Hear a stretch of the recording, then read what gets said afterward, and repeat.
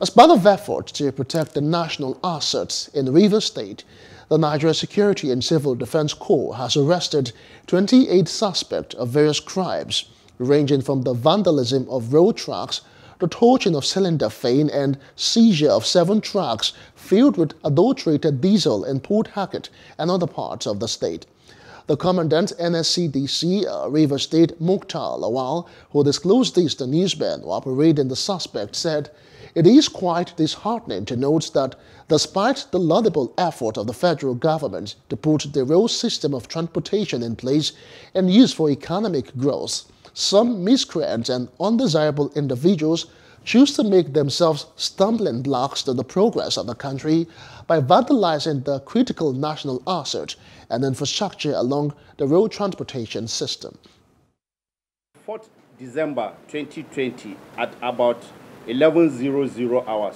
suspected vandalized rail track sleepers were recovered along Concom rail line in Oyibo, local government area in Rivers State. As a result of the strong synergy between the Nigerian Army and NSCDC, on 25th January 2021,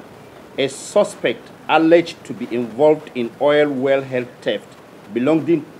to Ajib Oil Company, the anti-vandal team of the command arrested one suspect for willfully tampering and removing metals used in construction of bridges at Ogba Egbema Ndoni local government area of Rivers State. Lawal said following credible intelligence, 4 suspects in 2 trucks were arrested conveying 20 suspected vandalized petroleum pipes at Ahoda East local government area along the East-West Road, Port Harcourt. He said all the arrested suspects are currently undergoing investigation and would be charged to court for possible prosecution. Command arrested 4 suspects alleged for illegal dealings in petroleum product AGO at Rumokoro axis in Obiako local government area of the state. The products were contained in a DAF truck with registration number KMC 165 VT. On 23rd February 2021, at about 00:44 hours, the anti-vandal patrol team of the command arrested a truck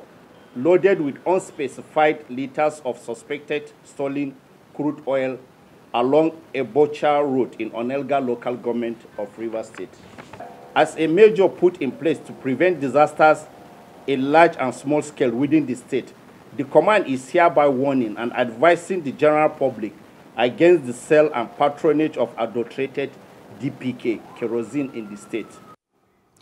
The state commandant urged members of the public to report any strange movement, as the command would not relent in the fight against the destruction of critical national assets and infrastructure in the state. Hello, hope you enjoyed the news. Please do subscribe to our YouTube channel and don't forget to hit the notification button so you get notified about fresh news updates.